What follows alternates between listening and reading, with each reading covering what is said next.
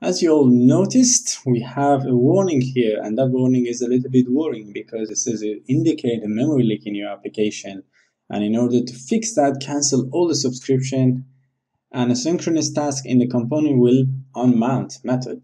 So it means we are here, and then in an index inside blog, we are setting a state when the component has been unmounted. So in order to fix that one, it's very easy. It's very easy actually. We need just to create a variable. So I'm going to create a variable called, for example, is mounted. I just call it like with underscore. At the beginning, it is false.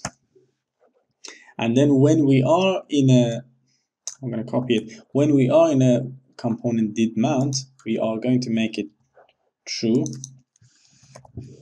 Let me just quickly just go there. This dot is mounted is true. And then when we are going to component will unmount, we are going to make it false again. False. But so far, we didn't do anything actually. We just created a variable and then we just changed the value if you're in a will unmount or did mount.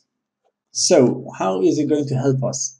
Well, we can check if is mounted is true, then we can set the state. Otherwise, don't do it because it means either the component will unmount or it hasn't mounted yet. So let's just quickly come here and say if this dot underscore is mounted, so if it is true, then do this one, otherwise don't do anything. And if I can type if, so I'm going back there, and now if we refresh the page, we don't see any error, everything's fine.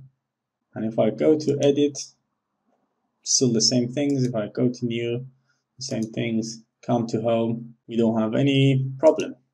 So I'll go to 2 and I'll try to edit it.